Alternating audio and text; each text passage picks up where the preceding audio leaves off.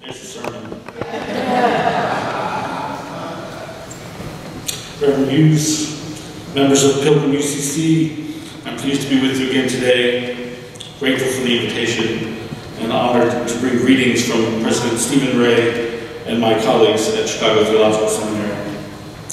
We are grateful for your support and collaboration in God's work of reconciling humanity and sustaining creation. On this Higher Education Sunday, we particularly think of the need together to engage in the identification and development of leaders both within the church and out of the church in the world, both ordained and lay, who will contribute to the increase of justice and mercy. I'm glad to be here. And with the help of our passages from Scripture, from the scroll of the prophet Jeremiah, and from the Gospel according to Mark, I'd like to reflect with you briefly on silencing and shouting, as in many sternly ordered Bartimaeus to be quiet, but he cried out even more loudly. Silence and shouting have a complex relationship. Shouting can be a way to silence others. We know this all too well. We shout one another down. We shout so another cannot be heard. We shout, "Shut up." We shout, like the many on the road out of Jericho, "Be quiet." But we can also cry out for help. We shout, "No justice, no peace." We break silence and shout out long-hidden truths. And there is both silencing and choosing silence. We can refuse to shout in order to hear. We can quiet ourselves so another can come to voice. With these tensions in mind, let us first consider silencing in our present moment. These are contentious days. We live in echo chambers. We can and often do listen only to those with whom we know we already agree. We are saturated in lies and insults, falsehoods and fake news.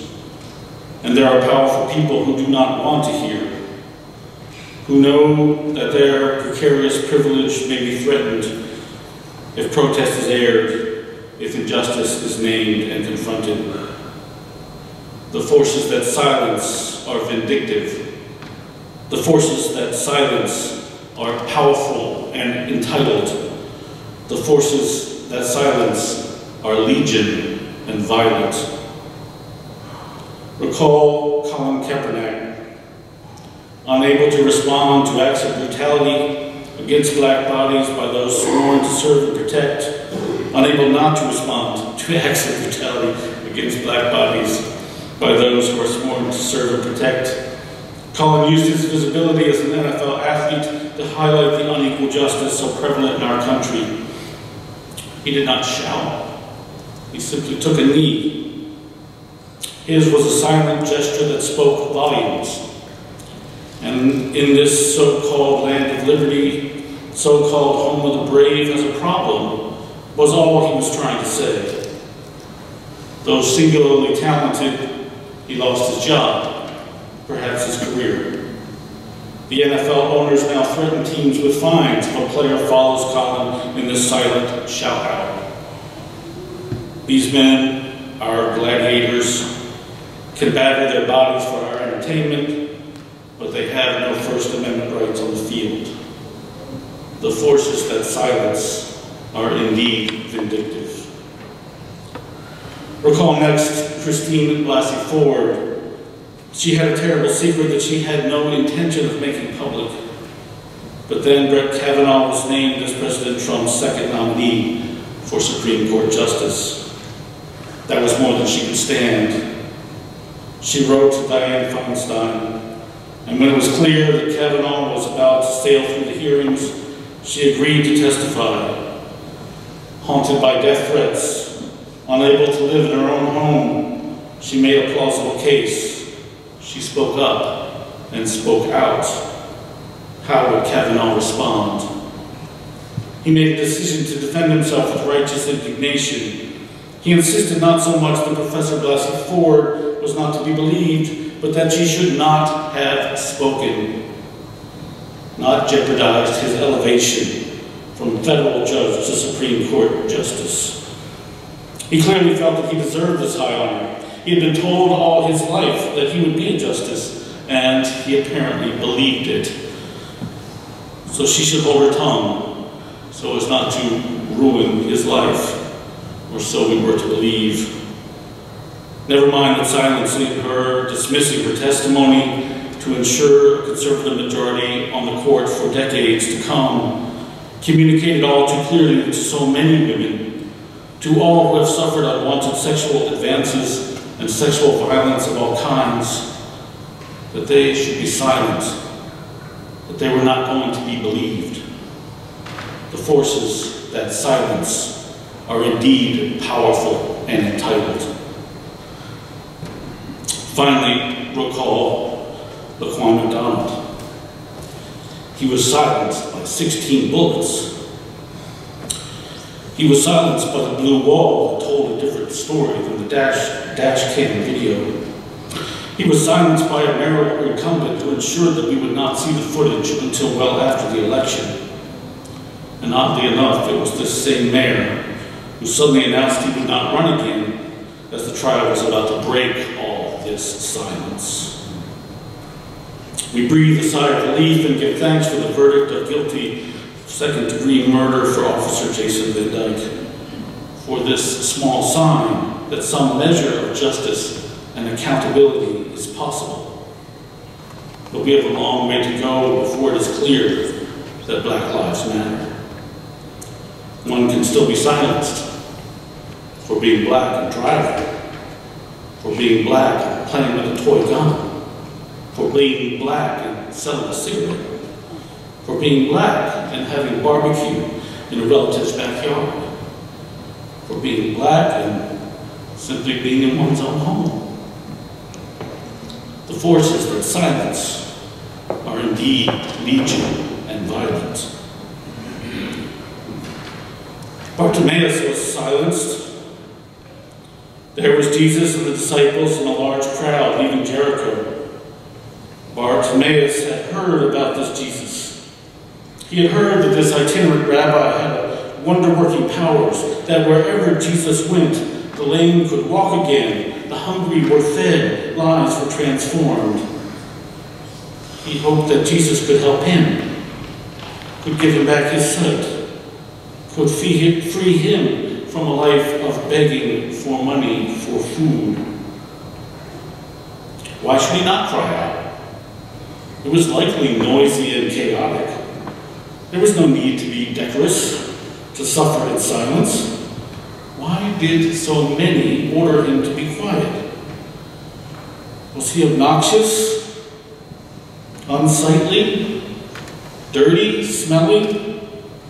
Or was he simply unimportant, unworthy of help, undeserving of Jesus' time and attention?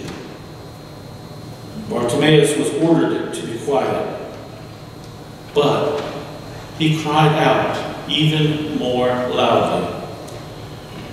What did he do, Pilgrim? He was told to be silent, but he... Shouting can silence. We can shout over. We can shout, shut up.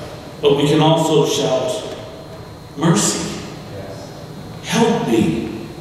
See me. Hear me. We can shout, justice now. We can shout, love is love is love is love. Despite being scolded, Bartimaeus cries out as loud as he possibly can, Son of David, have mercy on me. And Jesus heard his cry. Jesus stopped and was moved and decided to meet this one who knew him as Son of David. And Jesus stood still and said, call him here. And the many who had ordered Bartimaeus to be quiet saw him now with fresh eyes. They changed their tune profoundly. They say to him, take heart. Get up. The teacher is calling for you. Do we have eyes to see and ears to hear, Pilgrim? Because Jesus heard Bartimaeus cry for mercy, they no longer ordered him to be quiet. Indeed, astonishingly, the many now console this filthy beggar. When Jesus hears him, take heart, they say now. You have been heard, they say now. Jesus is calling for you, they say now. What a different environment we would conjure if we all stopped ordering each other to be quiet and instead say, take heart. You have been heard. You have been believed. You matter. How can I help you? And as Jesus asked Bartimaeus himself, what do you want me to do for you? Such words are not just for individuals, but for peoples and nations. Such are the words from the Lord that we heard from Jeremiah. He counsels those long in exile to keep hope alive. He casts a vision that eases despair. We, as community, as city, as state, as nation, could use a bit of that now, could we not? It certainly feels to me in these days that God's promise through Jeremiah is far, far off. But one day, he assures us, the remnant will return in joy, with shouts of praise to the God of rescue and freedom. Recall the prophet's words. With weeping they shall come. With consolations I will lead them back. I will let them walk by brooks of water, in a straight path in which they will not stumble. No one is to hold back. No one is told to be silent. There are shouts of gratitude and joy. We are far from such a day. Yet we must hold on to the promises that exile is not forever, that justice will roll down, that the face of the earth will be renewed, and that all shall be well. Why? Because there is one, this Jesus, this Son of David, who hears the loud and desperate cry, have mercy. He changes our mean-spirited murmurs of be quiet to the consolation of take heart. He asks Bartimaeus, what do you want me to do for you? Bartimaeus regains his sight. This healing, this liberation from a life of begging, took someone able to hear the cry for mercy above the din, and to stop, and to attend, and to ask what was needed. It took a crowd moving from shut up to take heart. And it took an audacious beggar who knew what he needed and had faith enough in this Jesus to keep on shouting. In these mean and divisive days, yet full of confident hope, we might do well, like Jesus, to stay centered enough to hear the cries for mercy. We might do well, like the crowd, to stop silencing those who suffer and to console them instead. We must never quit crying out in need and for justice.